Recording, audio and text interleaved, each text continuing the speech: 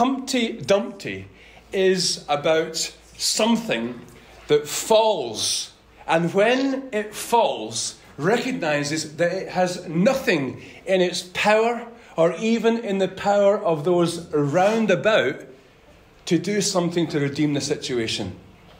It's a gospel story, really. Humpty Dumpty had a great fall. All the king's horses and all the king's men couldn't put Humpty together again. It's something that encapsulates this human tragedy of the fall. We're fallen, and when we do, it's sometimes hard to know how to put it back together. And the story of the gospel is centered on the idea that there's been a fall, that there's been a brokenness, and there's nothing from outside us in terms of the world around us that can do anything to put Humpty Dumpty back together again. There's nothing that can bring John Herbert together again.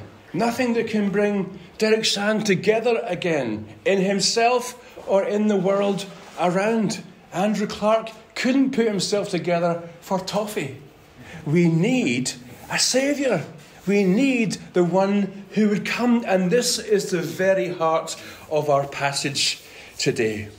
And Peter addresses the crowd, and he's bringing a message before men and women who didn't think they needed to hear this message because they thought they were already living the story. They thought they were already there. But God had stepped in to do something in history that was going to prove to them that they needed something else. And Peter digs in to the ancient stories of the Bible and brings them to the fore. But he starts with the eternal story of Jesus. He starts to explain to them, although he's explaining all the razzmatazz of the Holy Spirit on that day of Pentecost, he starts with Jesus and the story of Jesus. He says to him, what does he say in verse 29 and through to 33? He says, this Jesus was a man approved by God, shown to be from God through the signs and the miracles and the wonders and the things that were achieved in his ministry. Peter's saying Jesus was given for a purpose at the right time. And he was saying that this Jesus who came, who you killed, possessed within himself, because he was God, this unquenchable force of life, and God raised him from the dead according to his purposes, and his body would not see decay. And because Jesus died, because Jesus was in the tomb, because Jesus rose again, you and I, when we're in him, have that promise. That's the old story. We could finish there. That is the old story. You're broken. You have fallen. Jesus came. He lived the perfect life. He took upon himself the sins of the world. Not even the world, but your sins. And he took them all the way to the tomb. He took them all the way to the grave. And then the inimitable force of God raised him to life and began the new creation. And when we are in him, we are new. Amen. We're not going to go on. We're going to think about this a little bit more. But that is the old story. That is the old story. And we need to hear it again and again and again. Friend, there's nothing you can do. It's all been done. If your testimony of your faith begins, well, I confessed, or I came to Jesus, or it's the wrong place to start. Our testimony begins, Jesus. Jesus came. Jesus lived. Jesus died. Jesus went to the tomb. Jesus rose again. And because of that, I can be in him. I can be. Humpty Dumpty sat on the wall. Humpty Dumpty had a great fall. All the king's horses, all the king's men couldn't put Humpty together again, but Jesus. And so that's where Peter begins. Imagine you're hearing that for the first time. You've been in Jerusalem. You've probably heard, although we're several weeks on from the death and the resurrection of Jesus, you've probably still heard all this stuff going on, especially if you were living in Jerusalem. You've heard about this. And here Peter brings it right before them. Right before them. It was caused by you. It was for you. And this is what I proclaim. But then you get an interesting part, because Peter, in trying to sort of sink this message home to the people, goes to a place you might not expect. We've seen Jesus walking with the disciples and pointing to Moses and pointing to all these sorts of things to explain what had happened. But in this occasion, Peter turns to David to give an illustration. Why do you think that is? Because there they were in the vicinity of the glorious temple, where David had in his heart to build this place where God would reside. And so they're in David's city, once in royal David's city, so all that sort of stuff. And there they actually are. And he points the people backwards in verse 34 to 36. He points them back to King David and his experience in Psalm 16. That's what we have quoted there. And there David, prophetically, not knowing exactly how this was going to be fulfilled, has that sense and writes it down that there was going to be a day when God would provide someone who would rule on his father's throne, who would be the one sent from God. David knew that. And more than that, David knew that his great-great-great-great-great-great-great-grandson was going to be the one that he would call the Lord. Now, that's a turn up. That's a turn around. How many of you fathers would allow you would call your sons Lord? You wouldn't. It's the wrong way around, Sometimes I think my son thinks he's the Lord, but he's really not, Sometimes I like to try and remind him of that. It's the wrong way around. But here's David saying, actually, there's one that is coming from my line who will actually be my Lord. And death will not hold him. He will not decay. He will not be abandoned to the grave. He will be established forever. Imagine what it's like when you're standing there on that day of Pentecost hearing that. You think, oh yeah, I remember that song.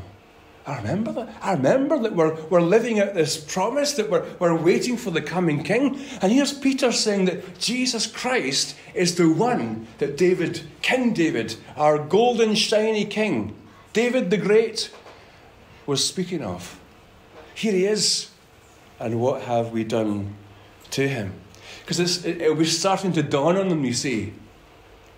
That thought, I bet it started in their minds as they were listening to Peter. What if we've killed the Messiah?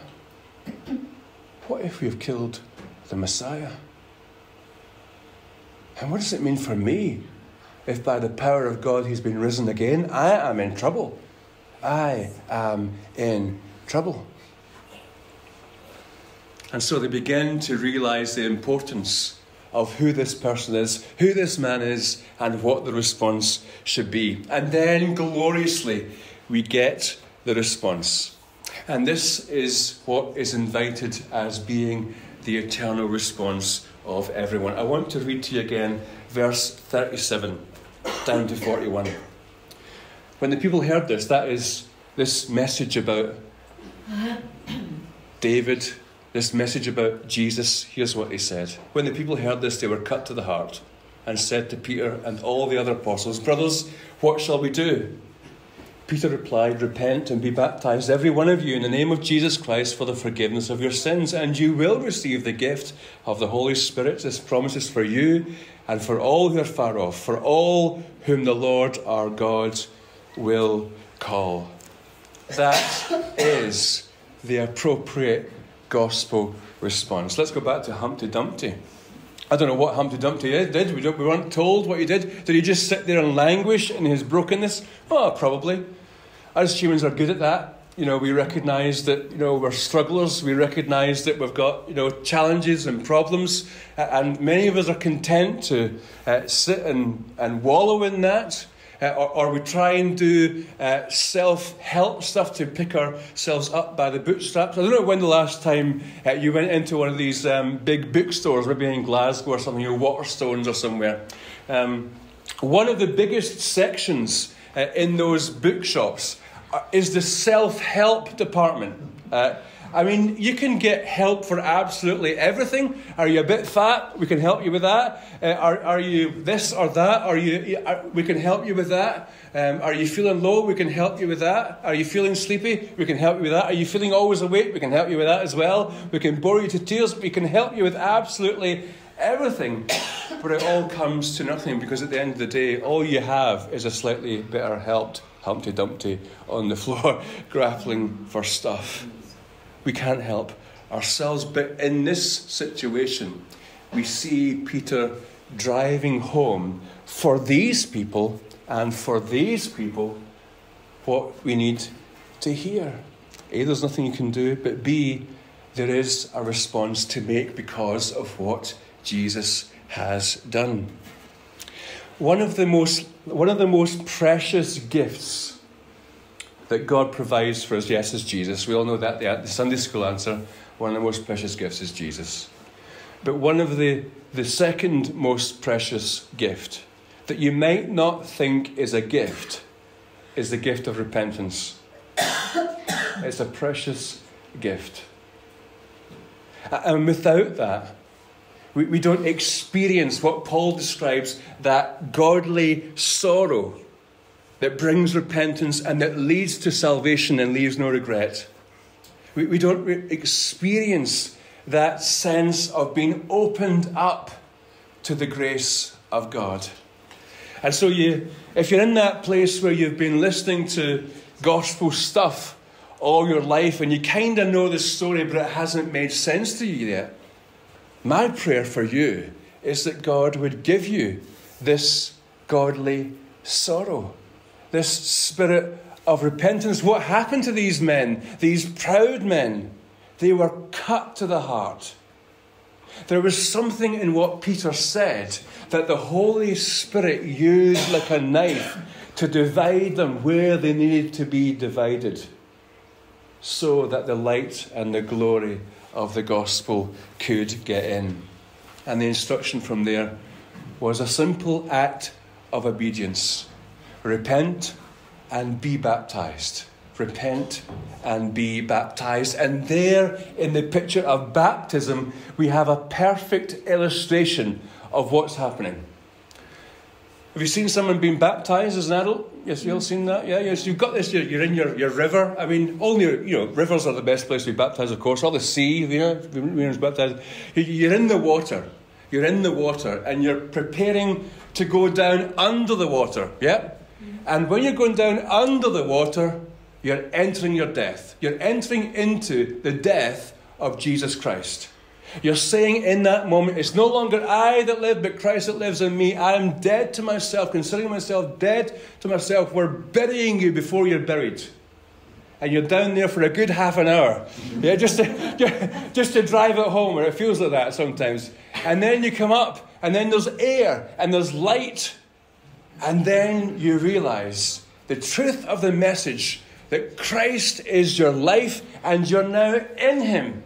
You're now in him.